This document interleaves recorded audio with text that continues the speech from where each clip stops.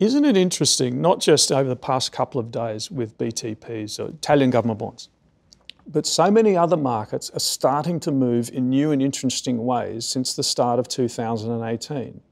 Now, Italy might be a special situation. Certainly it's come out a little bit of left field, particularly Mattarella's intervention.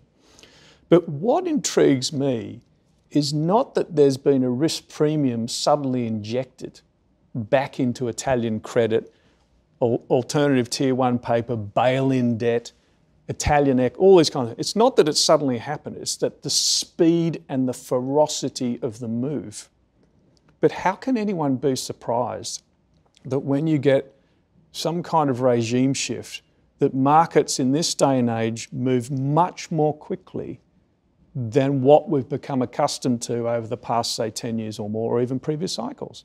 When you've got the best bid or offer in nearly every liquid asset around the world today, provided by non-bank financial intermediaries such as algorithms or algorithmic trading or program trading, whose sole objective is to go home at 5 p.m. New York time every day flat with no market exposure, who are monitoring correlations and spillovers by the millisecond because they're running the order books that we all take for granted.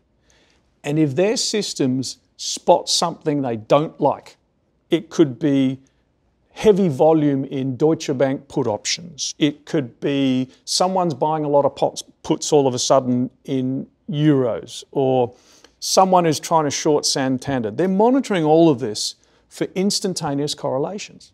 That's the game. So of course, if they see something they don't like, the first thing they do is, we'll widen the bid-offer spread. Or we'll try to lay off risk in a correlated market. Or hang on a second, that's now widening. And all of a sudden you get this instantaneous repricing across a range of asset classes. And all it took, as best I understand it, having checked, is one committed seller, one seller of BTPs on their primary dealing platform, which is called MTS in Italy, saw every bid evaporate across the entire term structure of the world's second, I think it's third or second biggest government bond market, like that.